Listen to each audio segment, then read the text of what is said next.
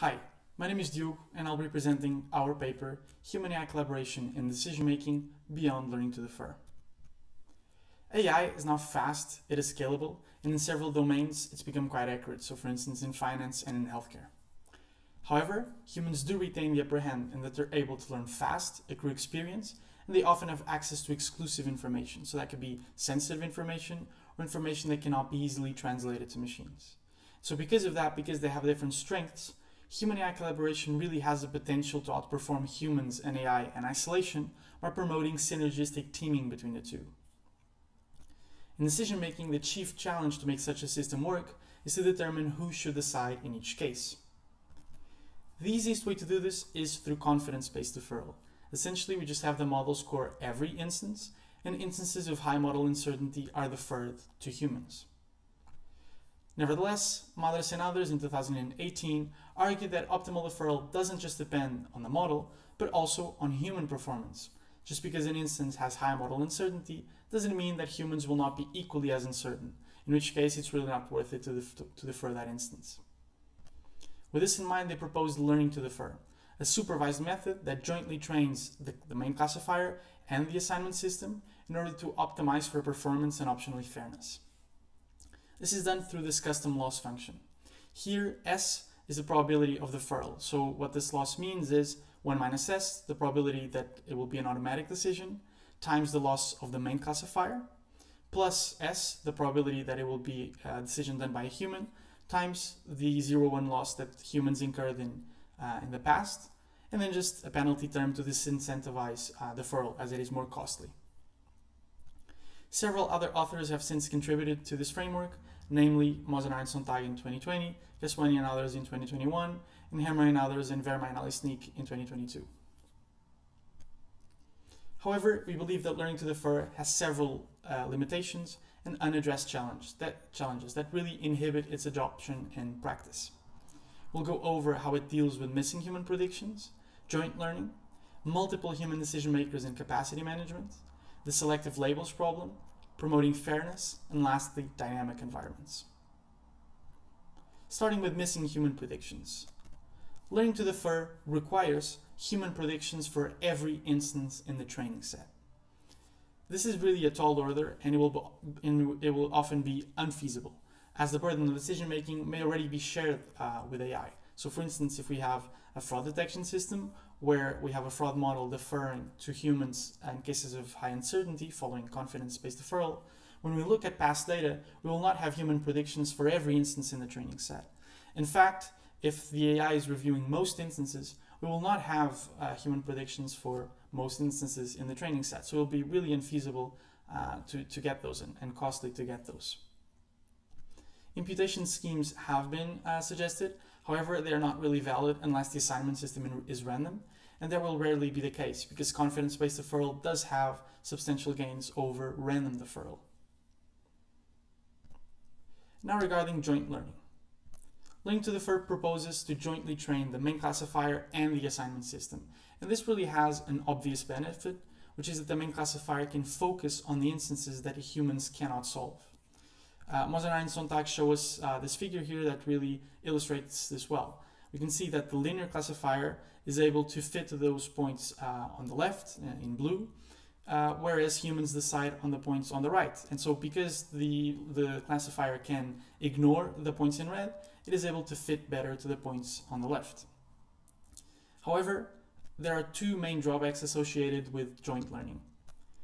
The first, in cases where humans are advised by AI, this role that the AI may have will be rendered useless. And this is because we can think, for instance, if we have a fraud model that is showing its score to analysts when the decision is deferred, that score will really not be useful if it was not trained in the instances that are being deferred. And that will precisely be the case if we are employing joint learning, as that is really the goal of joint learning. A similar problem happens if humans become temporarily or partially unavailable. If that happens, the AI will not be able to substitute them as it was not trained and purposely not trained in those areas. If we go back to that same figure, we can see that the classifier was fit just on the points on the left. So it will not be able to provide any good prediction on the points on the right. In fact, it will always predict circle, presumably here. Whereas if it had been trained on those points as well, it probably could have done a better job, also if it was not a linear classifier. Now regarding multiple human decision makers and capacity management. Learning to defer initially was thought of for a single expert setting, but Keswani and others and Hammer and others have extended it to multiple experts. And the reason for this, they argue, is that humans may be diverse in their expertise or degree of expertise, and so it's worth it to really model them individually so as to get optimal assignments. However, their extensions come with a big drawback, which is that they now require human predictions for from every human for every instance. Again, this will often be unfeasible. If we think, for instance, of performative use cases, having more than one human review each instance is quite inefficient. We would probably rather have a single human review each instance for more instances, presumably improving performance. Again, imputation schemes have been proposed, but generalization may falter if the assignments were not random, so there's that problem.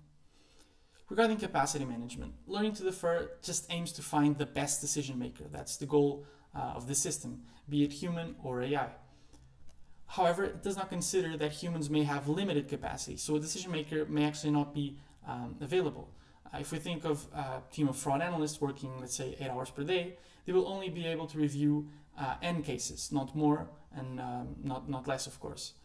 However, learning to defer will probably just repeatedly assign instances to the best decision makers, to the decision makers it considers best, and it will not consider that their capacity is limited.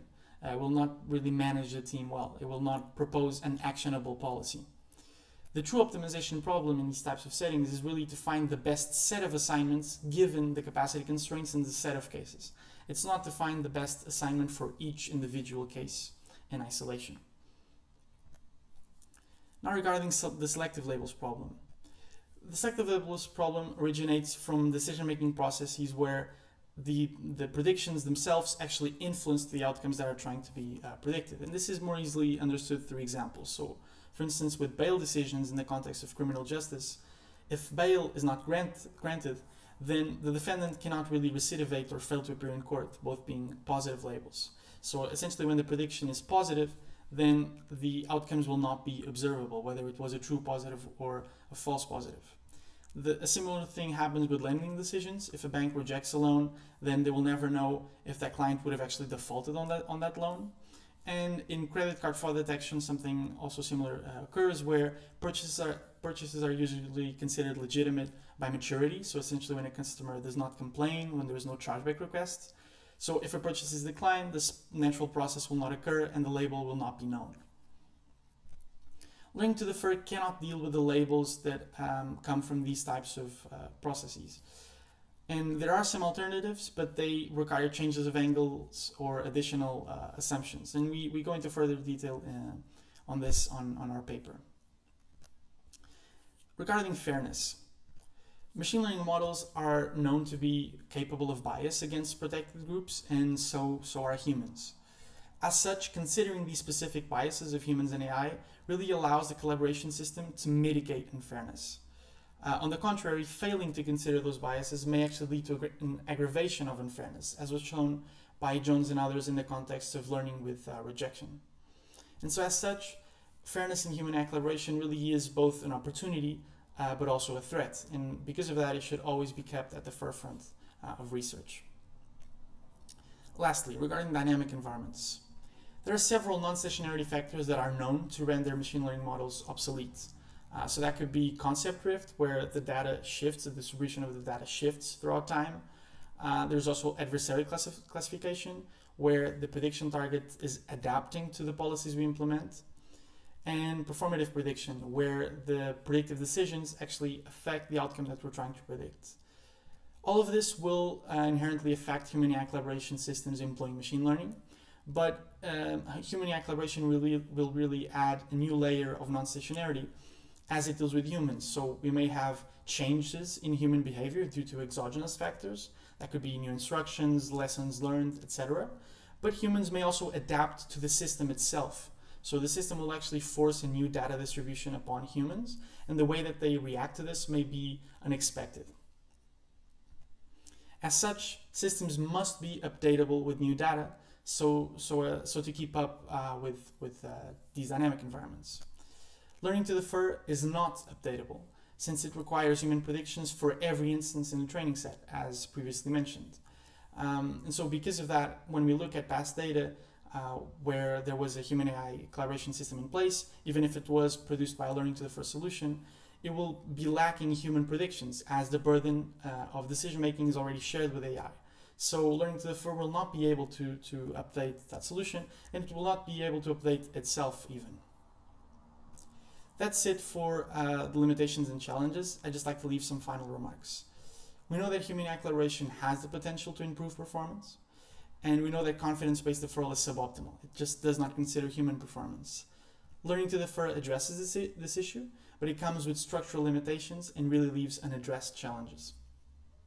Our goal here is to motivate research towards building a human AI collaboration system that learns to optimize performance and fairness from just the available data, while managing existing capacity constraints and keeping up with dynamic environments. Thank you.